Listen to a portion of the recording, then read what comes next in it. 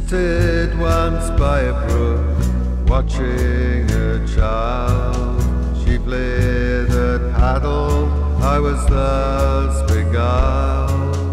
Mellow the blackbird sang, sharp the thrush, far off in the oaken hazel brush.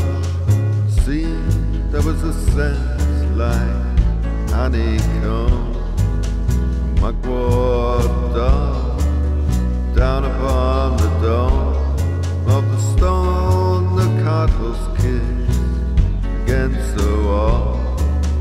Butterfly alighted from aloft. He took the heat of the sun, and from below hot stone he perched, contented so, as if never a car would pass again, way as if I were the last of men.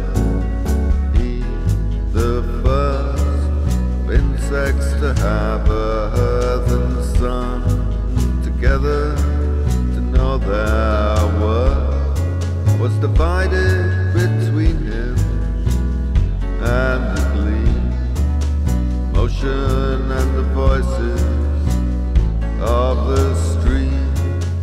Waters running frizzled over gravel, never vanish and forever travel.